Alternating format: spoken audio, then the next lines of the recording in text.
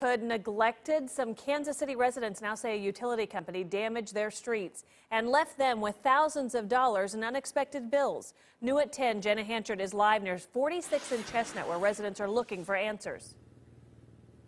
The city has already started to turn off the water lines where the water was bubbling over into the street. But take a look at this. This is what's left. This is the frozen water that has now left these corners very slippery here in the Oak Park neighborhood. Residents say this wouldn't be here if it wasn't for the work of one utility company. It looks like a river. It looks like a dam has broken. We need MGE to come over here and fix this. Residents of the Oak Park neighborhood in Kansas City say Missouri Gas and Energy wrecked city water pipes, pushing water into the streets. They had the same problem. And forcing some residents to foot the bill to fix the pipes. When I called the water company, they told me it was my responsibility, and I had to come out of several $1,000s to get my water line fixed in my house.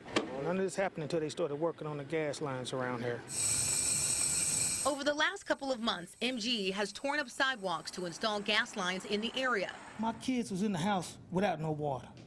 But Tuesday night, residents say MGE's work damaged their streets, and they want to know who will clean up the mess. The water company said ain't they promised the gas company problem. The gas company said ain't they promised the water company problem. While MGE says they are investigating the issue to determine who's to blame, we do our due diligence to try to make everything look good after we leave.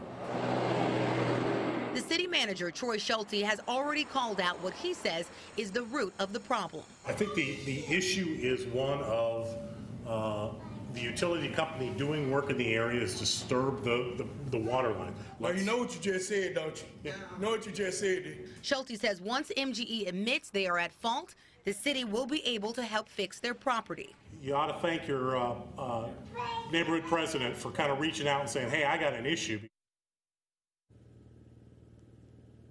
Well, MGE says that they are going to be working with residents to try to resolve some of these issues. The city, however, suggested to residents to look into their water and sewer line warranty program. This would give them some sort of financial protection if their water or sewer lines are damaged.